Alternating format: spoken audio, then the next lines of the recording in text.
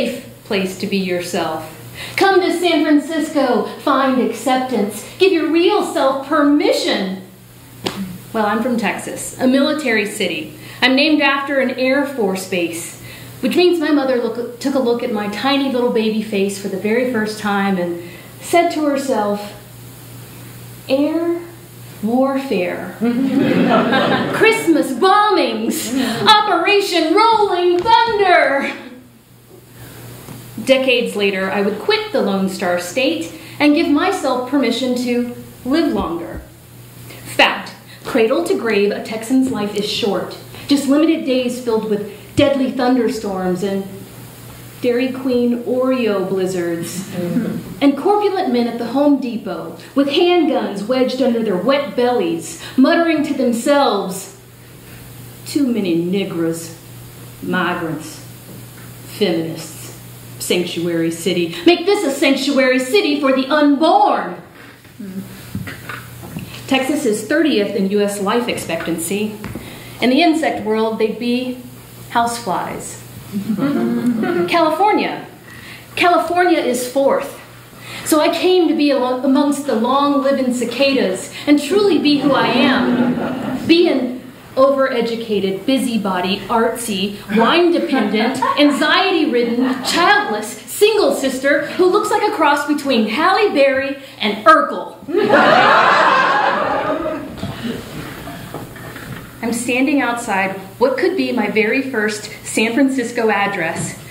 Basement apartment, studio, $1,500. Inviting me inside is one of those witchy-looking white women. Red hair, see-through skin, pointy elf ears. I think they're glued on. Come in, she says like she wants to cook and eat me.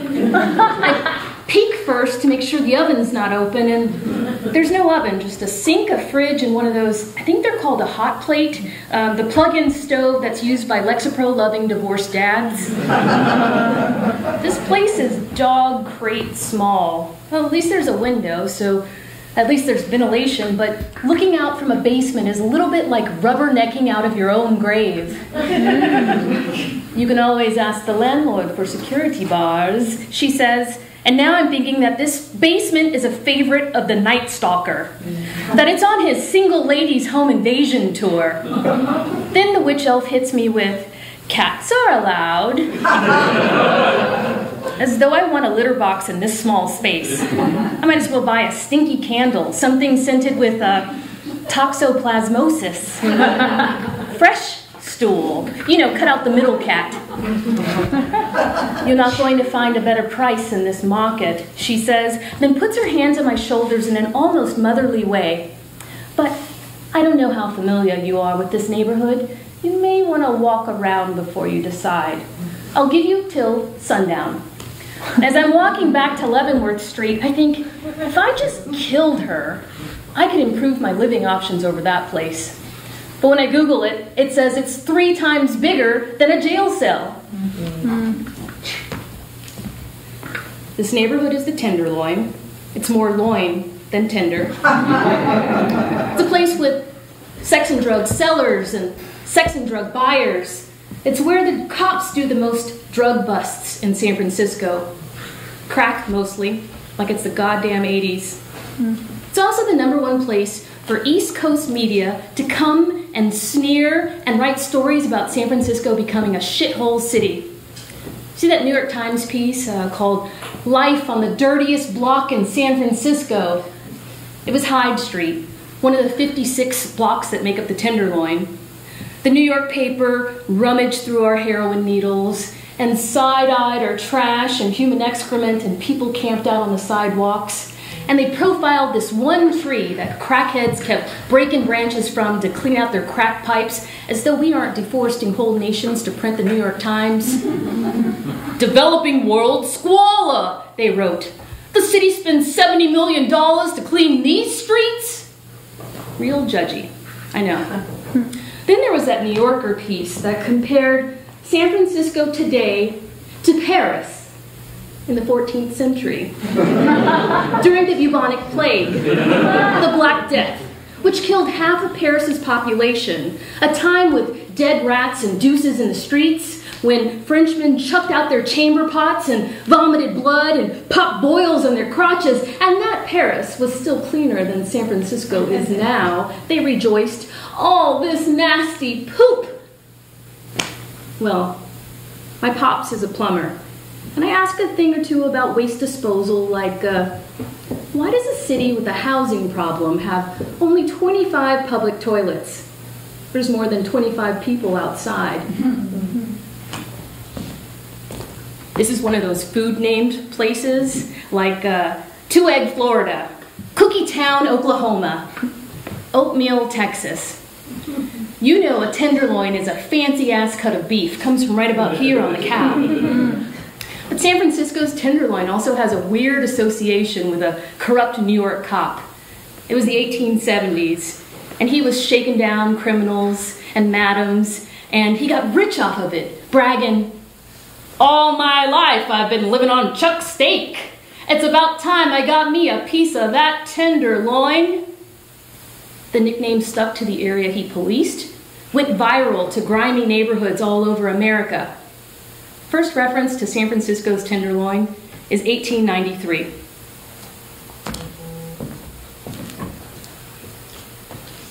My potential neighbors are outside to meet me, help me marinate in that tenderloin. Ooh, a sidewalk sale, it's not even the weekend.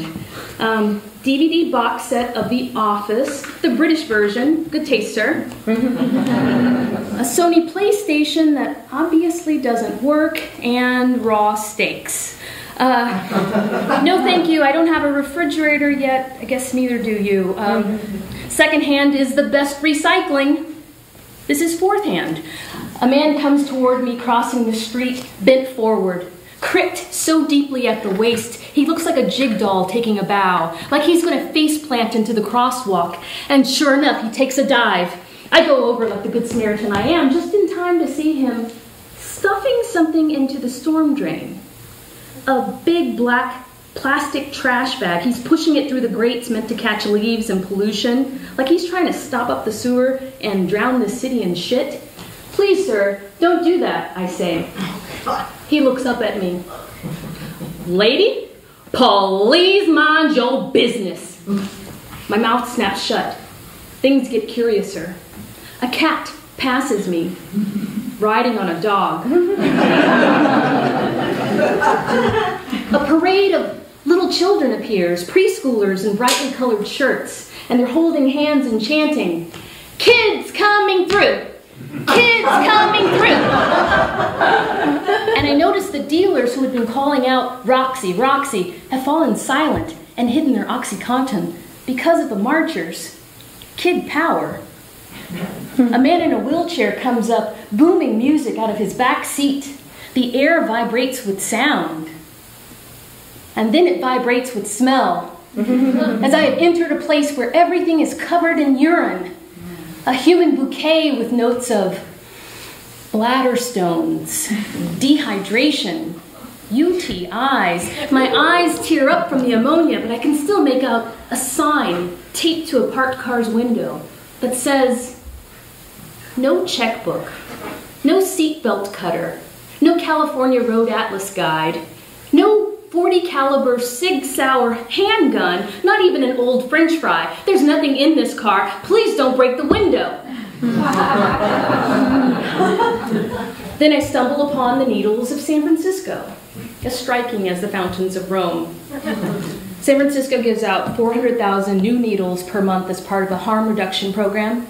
Collecting a few pre-owns is a volunteer named Charlie. He's got on blue latex gloves, and he's the reincarnation of James Baldwin. He's picking up sharps and putting them into a little red cooler, using a grabber like you'd see at the arcade with that claw that grabs you a prize, except his prizes have leftover blood in the barrels and pokey stingers. I'm thinking about moving here, I tell him, but I'm not trying to walk through the needle pit trap in the Saw movies. He tenses. Do you know the risks associated with injecting drugs? Disease? Like what? All of them? He looks at me with his big-eyed Baldwin pity. Hepatitis, HIV. Their transmission comes from sharing needles, reusing. Look, a number of people have a lot of feelings about drugs and doing them.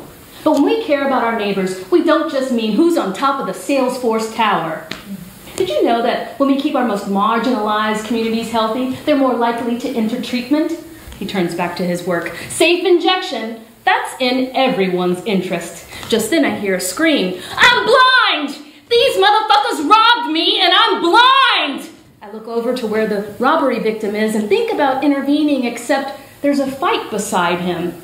And it's between a late 20s white man and a late 70s white woman, and she's swinging a cane, and although there's 50 years between them, they're both going, come on, bitch! I'll fuck you up! Come on, bitch!